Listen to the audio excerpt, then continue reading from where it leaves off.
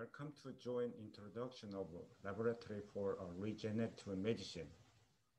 My name is GouYoung. I'm currently running laboratory for regenerative medicine as a KAIST professor and IB Center for Vascular Biology as a founding director. So our center consists of more than 20 members, including senior and young researchers, technicians, and administrators. Among them, 10 members are talented and hardworking PhD students.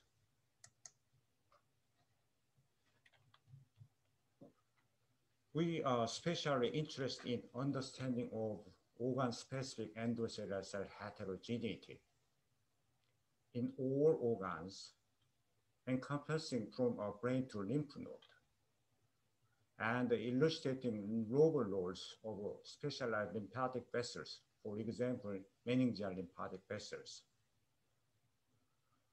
Our center also has been interested in understanding interaction between vessels, immune cells, stromal cells, not only in homeostatic condition, but also in COVID-19 infection, inflammation, injury, and lymphedema.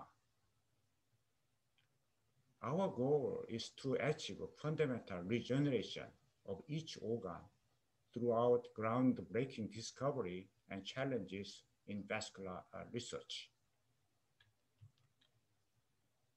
To achieve these goals, our center has maintained about 100 genetically modified mouse related to blood and lymphatic vessels and immune cells. We often employ human samples. We implanted far advanced confocal and two-photon microscope for high-quality bioimaging, our own single-cell messenger RNA sequencing system, and the flow cytometry and sorting system. We have been quite productive for the last 5 years, and will be also more productive for the next 5 years.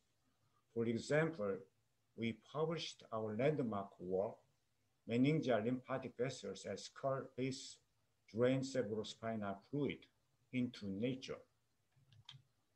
When it was published, we had obtained tremendous attention, not only from the field of vascular biology and neuroscience, but also from the general public. We have been asked this question for a long time. How do metastatic tumor cells grow in lymph node? In fact, we solved a part of the question and illustrated the underlying mechanism. And we published this work into Science. We also developed a very interesting antibody, APTA, which strongly induces tumor vessel normalization. This antibody is a very promising and potential antibody for a clinical purpose. Please visit our website for more information. I wish you join us if you are interested in our center. Your future will be bright and promising. Thank you.